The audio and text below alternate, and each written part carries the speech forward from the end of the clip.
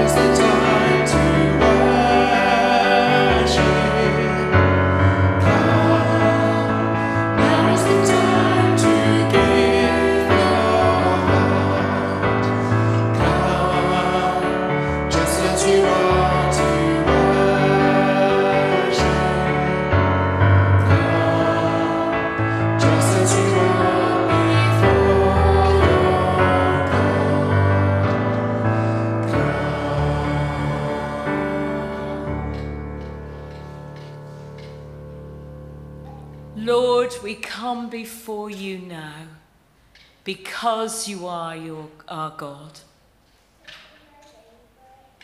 We can come before you because we've been washed in the blood of the Lamb and we are saved. We can worship you because you've given us your Holy Spirit. Come and fill each one of us, that every portion of this service will bring you glory. In Jesus' name, amen. Please sit down. So, Richard. Thank you. So, Richard has come, leaving his own church, St Saviour's, in St Albans, and he's come to us because Caroline asked him, and also because he's our Rural Dean. I am indeed, yes. What's one of them? A Rural Dean, it's sometimes referred to as a rural dream, depending on how otherworldly we are, but it's a very ancient medieval title for a kind of area minister. So depending on what the issue is, the Rural Dean is either the shop steward for the clergy or the foreman for the bishop. My job is partly to make sure that all the churches in the St Albans Deanery are well resourced, doing what they should be doing. Important things like signing the register, which I realised I need to ask about before I go, but also looking after the clergy on behalf of the bishop, making sure that they're being looked after by their congregations and that all is well. So it's sharing the bishop's oversight and doing part of the bishop's job on a more local scale. Well, good, so he's keeping an eye on this today. I used to be rural dean in Barnet years ago, right. And I thought I would escape this time. I was hoping lightning wouldn't strike the same place twice. You must have been good at it. Well, it's one of those jobs you get when you don't step back quickly enough, but don't tell the bishop I said that. He might be watching. He might be. But he's busy, isn't he? But anyway, being Father's Day, I wondered whether you were in that blessed position of being I am a father. indeed. So I've been married to Linda for 34 years, and we've got 3 children. Our eldest is 32 this year. That's where you'll say to me afterwards, I'm sure you don't look old enough to have a son who's 32. He's an animator. He works on Marvel films and things like that, based in London, lives just behind St Catherine's Dock. And then Rosie is our middle one, and she works for an eco-energy company. She lives in Hertford. And she's got a whippet called Reggie. I'm from East London, so we were very tempted to get another whippet and call it Ronnie, so that we had both. I'll tell you about my family connections with the Crays another time. That's a long story. And then our youngest is Luke. He lives in Cheltenham, and he's currently working for Daya Brewery, which is a real gift to me because I get boxes of free beer sent to me. We run a beer festival at St Saviour's, and Daya are donating a cask this year. So, and he's planning at the moment with his girlfriend to do a year in Australia from the autumn. And we're just bearing in mind that most people who do a year in Australia come back 10 years later. So we're steeling ourselves for that. And will you be doing anything with them this afternoon? Yeah, well, I'm going into London, which is really, really helpful because there are no trains to London from St Albans. But luckily, Cornel, who's my colleague at St Saviour's, lives in Whetstone because his wife is a minister there. So I'm going to be jumping in his car as he goes home, and he'll take us in. And then we'll have a 2-hour journey back on the rail replacement bus later. Have fun. Okay, and hobbies, do you have any? Cooking, reading. I like to read a lot. On my day off, I quite often will have friends and members of the congregation coming around for dinner. So my ideal day off is to spend the morning checking the internet and the old-fashioned books, trying to find a recipe, going out to the town and buying the ingredients, coming home and getting told off by Linda because all the ingredients I've just bought were in the cupboard anyway, but I hadn't checked. And then cooking the meal and sharing it with friends. And so I think that's we might get invited one day then. Oh, well, thank you very much. Pleasure. And we're going to hear from you later. Thank you very much. So that's one person's Father's Day. Some of us celebrating the Lord our Father here, but there are some gentlemen here who might value a chocolate. So I think I spot quite a few little ones. So if I can have all the children and young people to come down to the front, please. It's nice, I promise.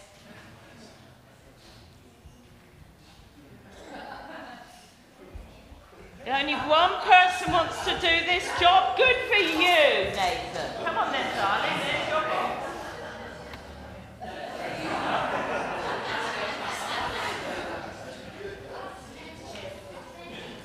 I did want the children to have it second, but anyway, I need you to give this first of all to all the gentlemen.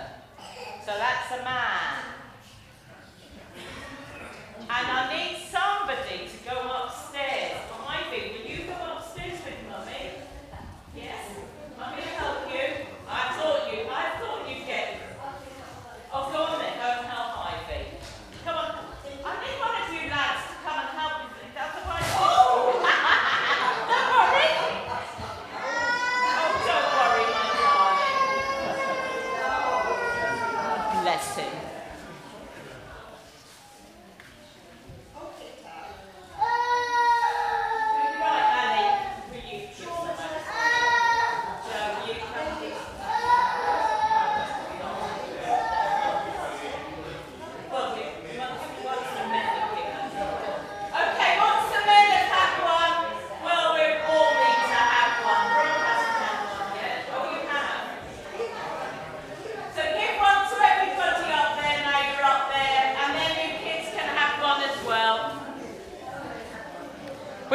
as well.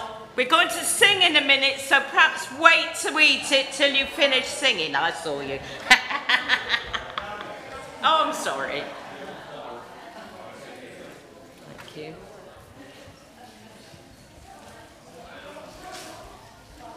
The men might get two at the end.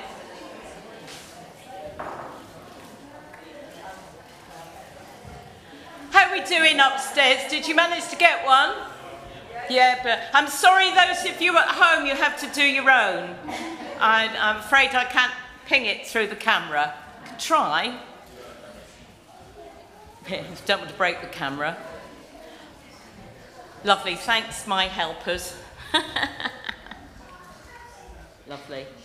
Okay, so all of the young ones are going to go out to their groups now. So the young children, and I don't think we've got any older ones today, have we? So I think some of them are away at the 267 weekend, so which is lovely. So let's pray for all the children and young people. Heavenly Father, we thank you that we have got families who are able to come here to worship you. I pray your blessing on them now and their leaders as they go over. Teach them something more about you today. In Jesus' name, amen. So have a lovely time. It looked fun. I went over and the hall's set up. It looks great fun. So if they all had one, they're allowed to, the youngsters can have a sweetie as they go. So let's the rest of us stand and worship the Lord together in song.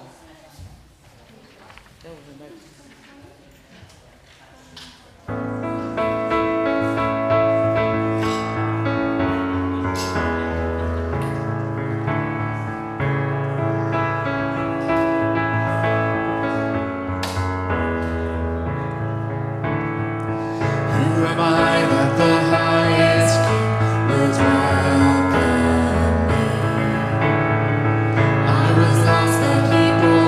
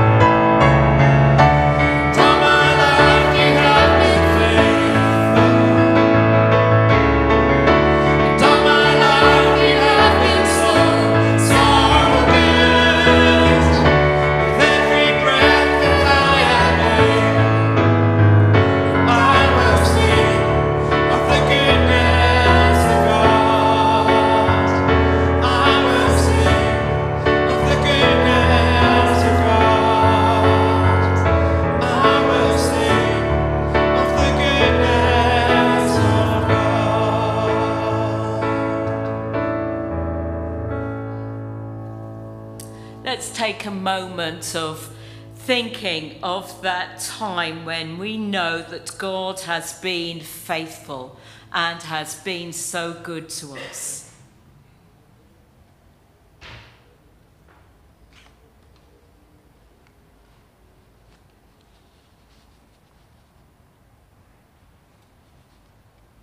Heavenly Father, we thank you that we've each come to you with things in our heart that we know that you have been good to us.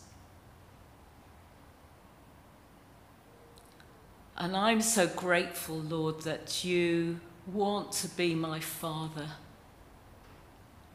that you sent Jesus as your Son to die for me so I can stand here in forgiveness. And thank you that you are our friend. What a blessing. Lord, fill us afresh, that we will worship you as you deserve. In Jesus' name, amen. Please sit down, and Andrew is going to continue with our intercessions.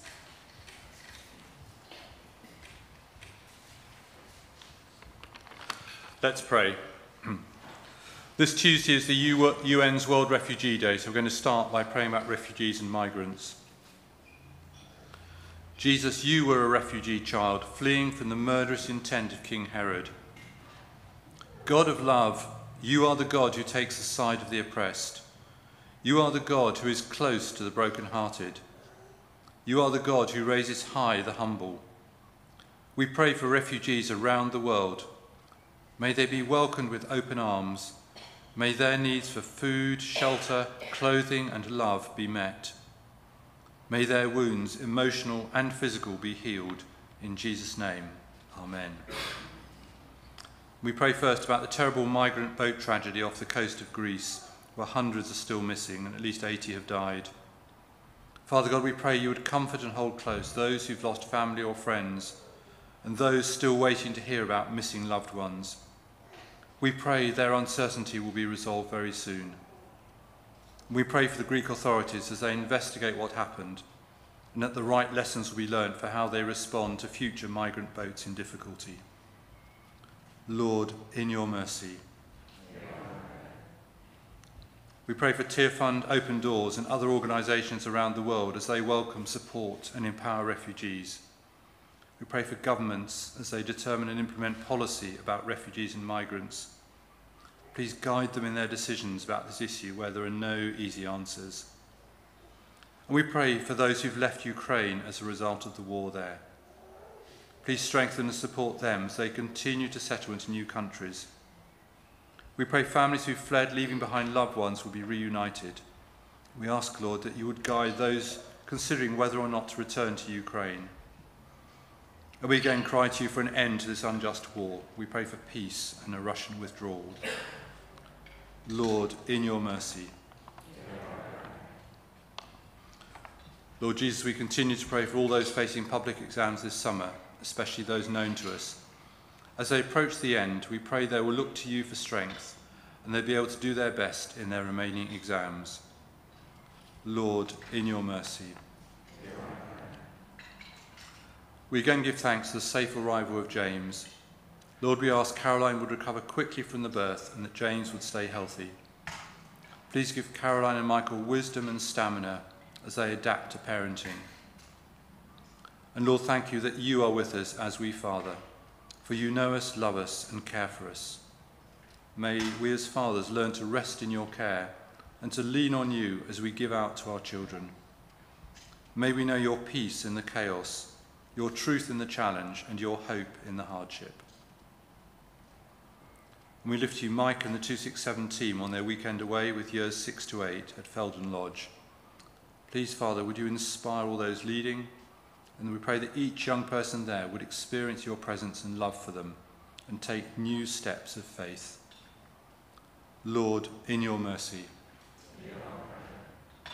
And lastly, in a moment's quiet, let's lift to God those we know facing illness, bereavement, or any other difficult circumstance.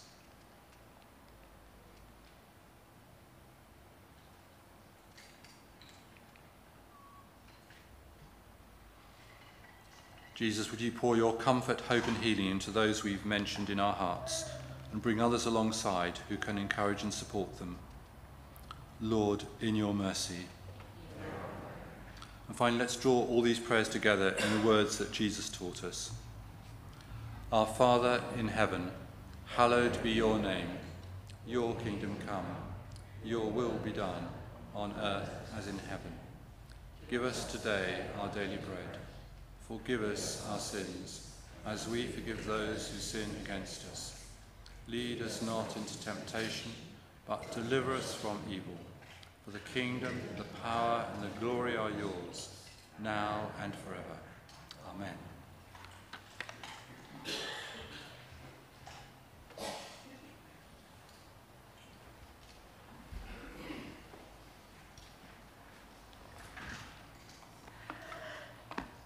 This morning's reading is taken from Mark chapter 11, starting at verse 20. This can be found on page 1016 of the Church Bibles.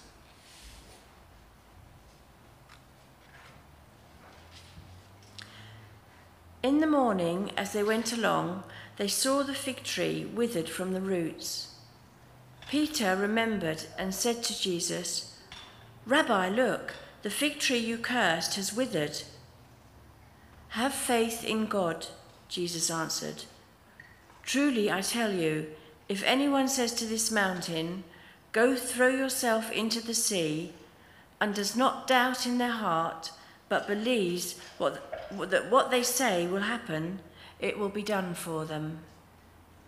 Therefore I tell you, whatever you ask for in prayer, believe that you have received it, and it will be yours. And when you stand praying, if you hold anything against anyone, forgive them, so that your Father in heaven may forgive you your sins." This is the word of the Lord. Thanks be to God.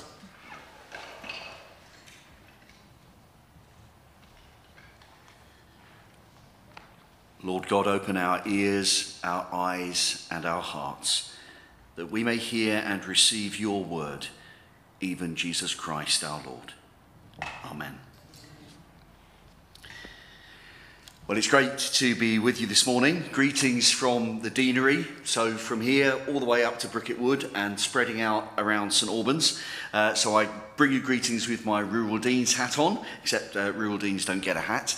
But also greetings from St Saviour's, where I've been the parish priest for the last 6 years, and where the clergy dressing up box is second to none, just to make up for the fact that I don't have a hat.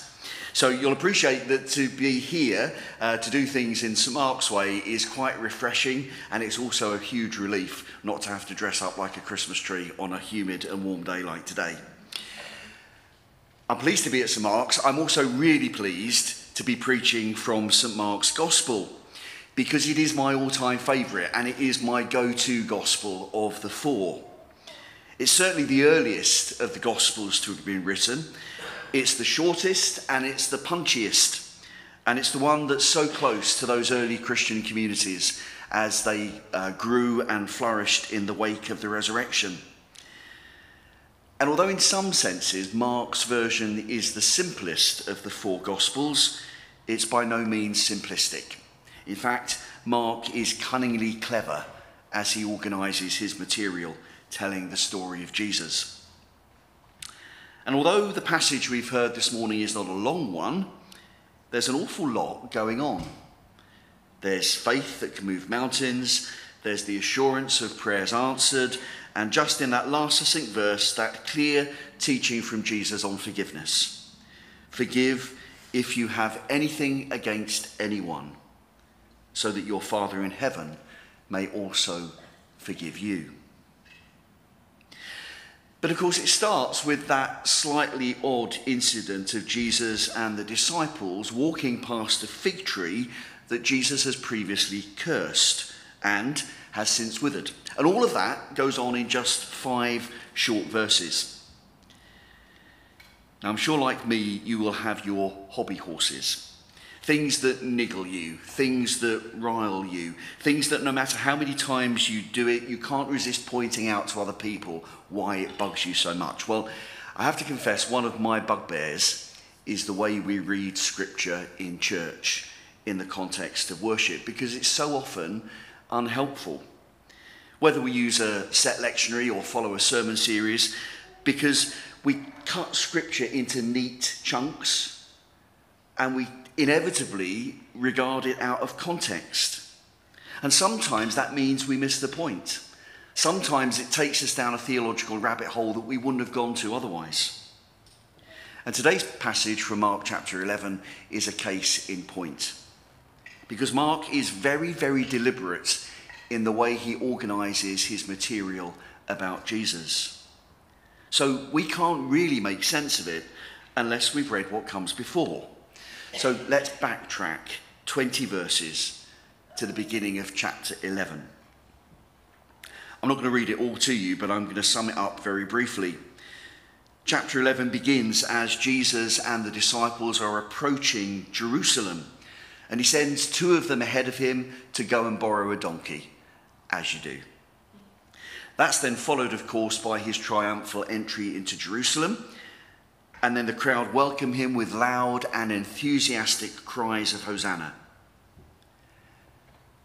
Note that the next verse, verse 11, probably gets missed out from our remembrance of Palm Sunday. Then he entered Jerusalem and went into the temple. And when he had looked around at everything, as it was already late, he went back to Bethany with the 12. So Jesus didn't go straight to the temple. He went to the temple. He didn't start causing havoc. It was the end of the day. He was tired. He went back to Bethany and saved it for the next day. Hands up if you've missed that in your remembrance of Palm Sunday. Yeah, most of us, because we remember those Sunday school Bible story books, and we used to get stickers at Sunday school with a picture of the story on it. And of course we remember in our mind the dramatic bits, but we forget that actually Jesus arrived. We don't know if he changed his mind. He may have intended to go to the temple and cause havoc. Maybe he's just thought, I can't be doing with any more today. I'm going home. Or maybe it's what he observed and then reflected on, which is what led him to the next day. We don't know. We can only speculate. But it's interesting the bits we forget and the bits we don't notice. So it's the next day that Jesus heads back into the city, and on the way to Jerusalem, that's when Jesus first clocks this fig tree.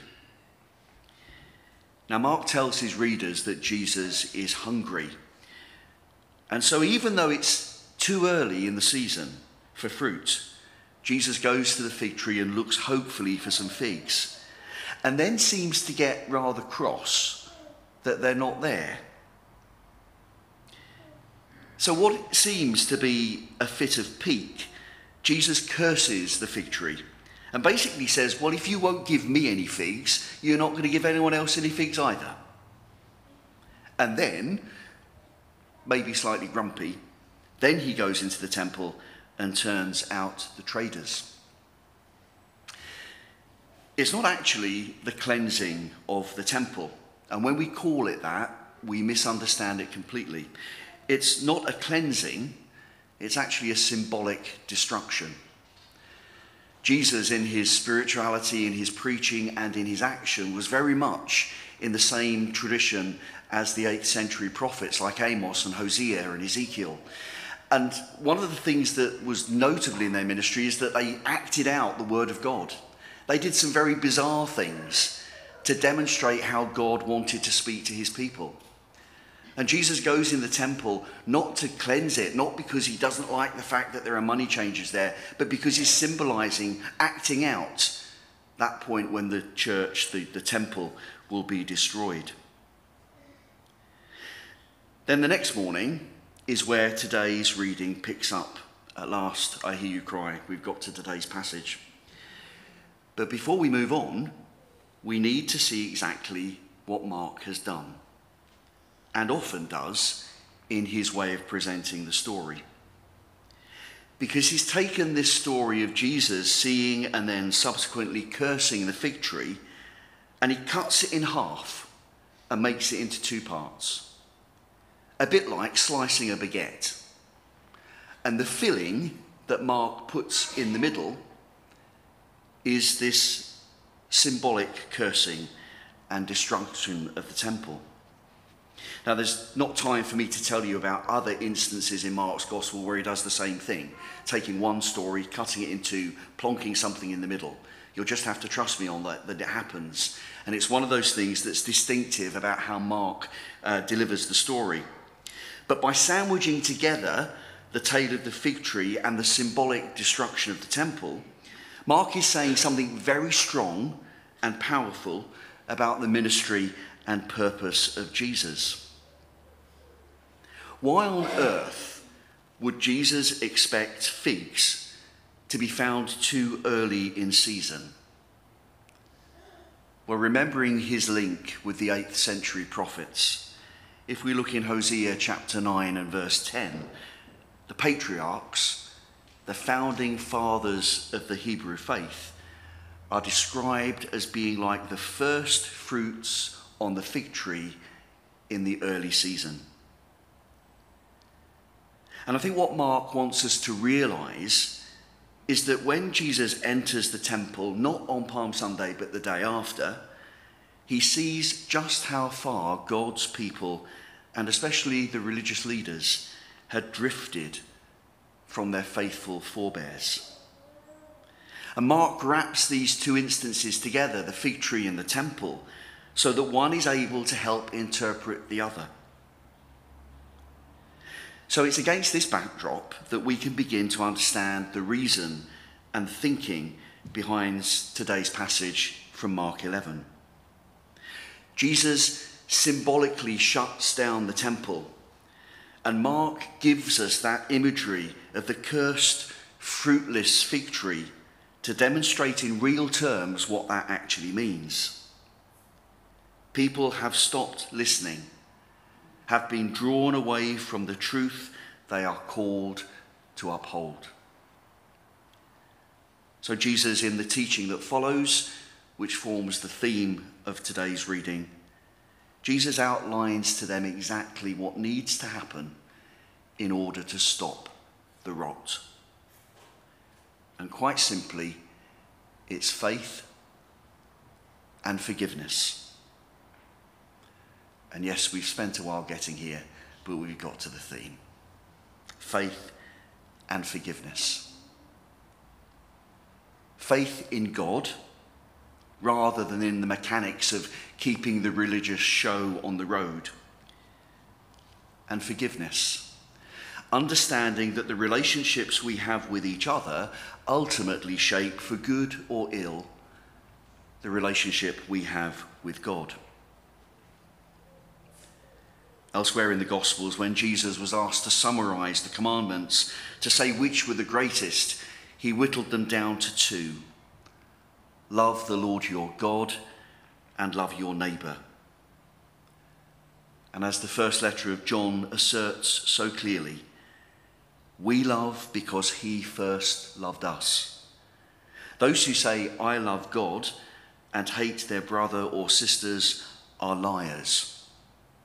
For those who do not love a brother or sister whom they have seen cannot love God whom they have not seen. The commandment we have from him is this: those who love God must love their brothers and sisters also.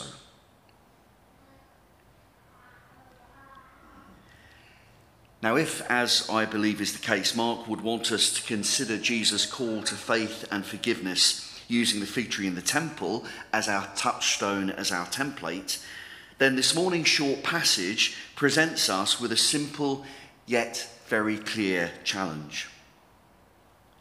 Firstly, where is our faith truly focused? Is it on God? Because if it is, then we really can do anything in his strength. Or is it somehow focused on the external trappings of faith, the day-to-day, week-by-week concerns of running the church and keeping the religious show on the road? And do we really recognise how easy it is to kid ourselves that one is really the other? And then secondly, how deeply are our relationships marked by forgiveness? To use that old image, if you as a Christian were a stick of rock and you were broken down the middle, what does it say written through your core? Because in Mark's mind, and according to what Jesus teaches his disciples, it should perhaps say forgiveness. Giving and receiving forgiveness to and from others is that one thing which opens the floodgates of our understanding and our grasp of the forgiveness God offers to us. God's forgiveness is never withdrawn. It is never diminished. But an unforgiving heart can obscure it and can ignore it.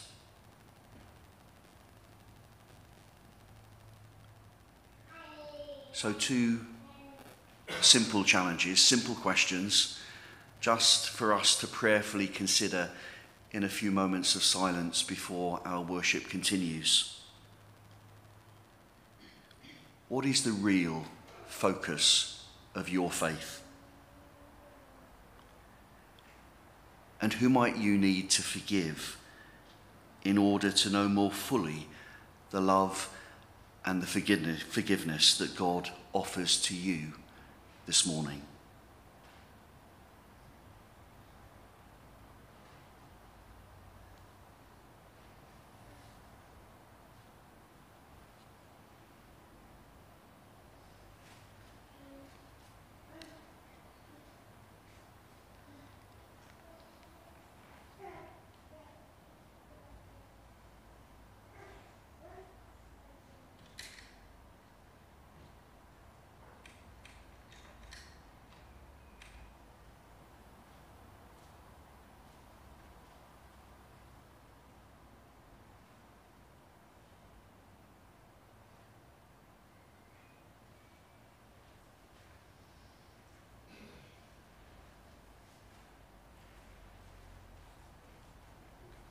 As we ponder those questions, let's, just as we're sitting, join in with this song, I Lift My Eyes Up to the Mountain, as we prayerfully think about our response to those questions.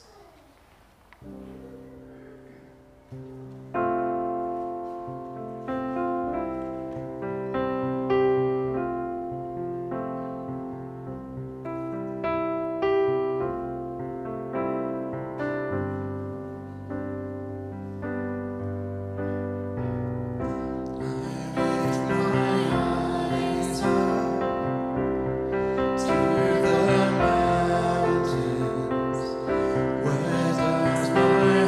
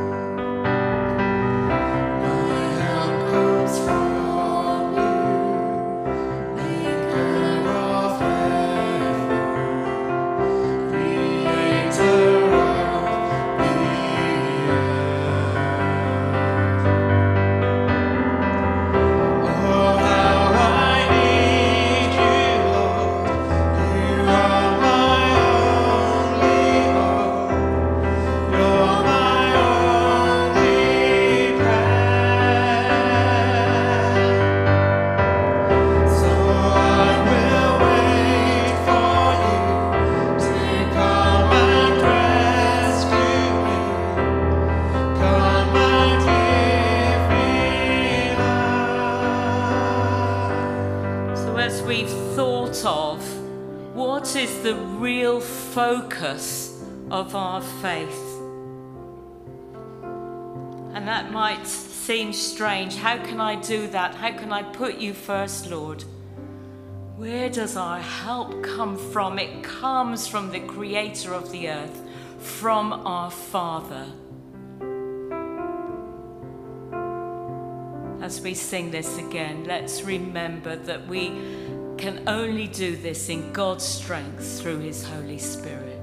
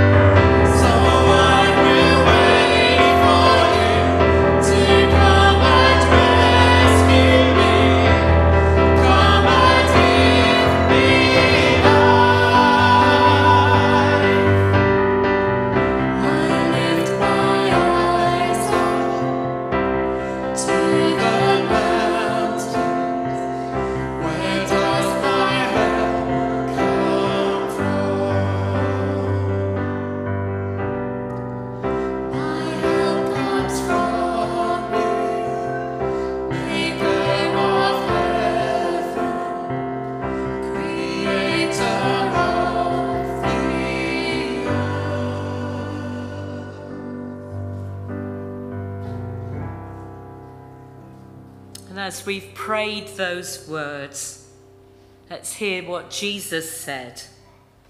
Therefore I tell you, whatever you ask for in prayer, believe that you have received it, and it will be yours. Amen. Let's continue praising the Lord.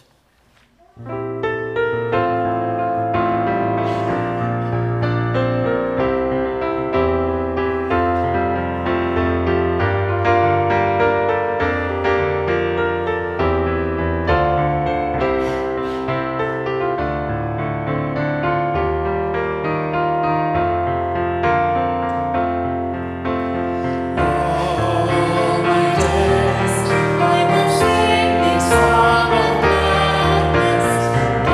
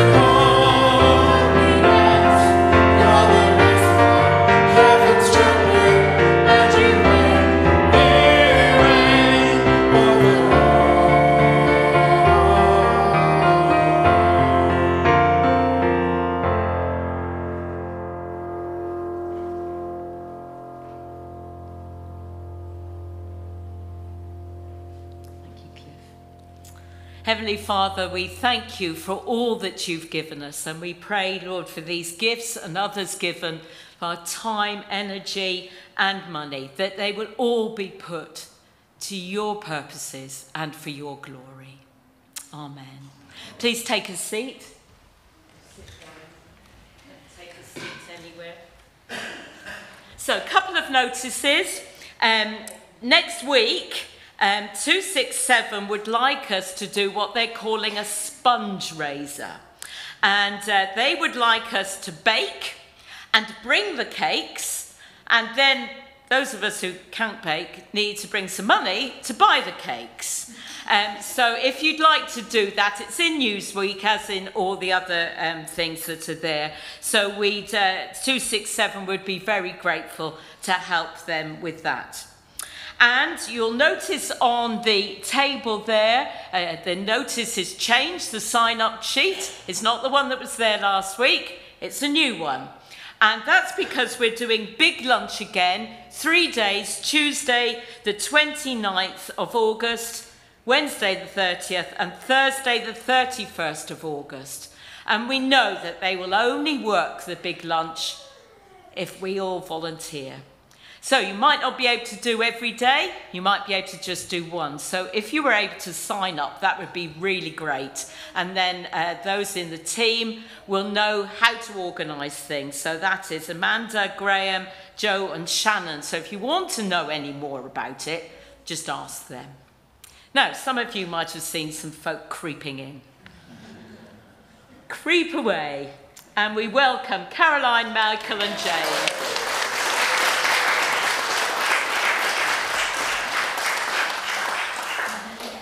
Have you done anything since we saw you at 8:30? Has he had some fed grub? him, changed him. Oh, right. Tried to make him okay for this moment. Oh, thank you. He's a gorgeous little boy. And do you want to say something, Caroline or Michael? Yeah. Thank you so much for being the incredible church that we know you are. We have been incredibly held by prayer, and food has been phenomenal. But just thank you. We're absolutely delighted. We're shocked. We're tired. We're overjoyed. Everything that you would completely expect. But more than anything, we praise God for you and him and family. So yeah, thank you for being the church that we already knew that you were. You meet your new family. So we'd like to pray for you, and Alan and Sarah are going to come on the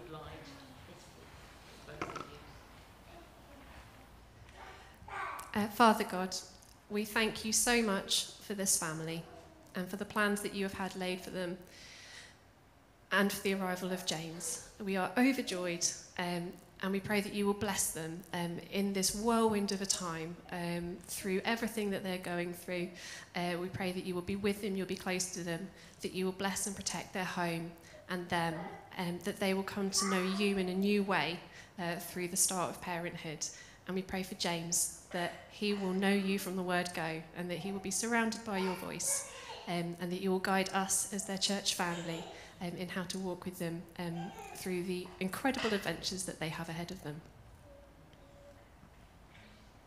Yes, Father, just thank you for little James. Just thank you for the safe delivery. And Father, just as they become a family, I just pray that we will become a family for them as well, to support and help them through these years as James grows.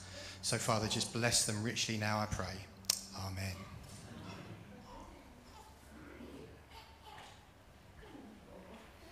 Got to tell us he's here. So let's pray before we have our coffee. Our Heavenly Father, we thank you so much for all that you've given us. And Lord, we hand the rest of today into your hands. And we hand the rest of the week into your hands. And we hand our family and our friends into your hands. Thank you, Lord, that you love us and care for us. Be with us now as we have coffee and fellowship one with another, and we pray for safe travelling mercies as we go home. In Jesus' name, amen. Bye-bye, life. Those at home, enjoy your coffee, and bless you all and enjoy yours. Amen.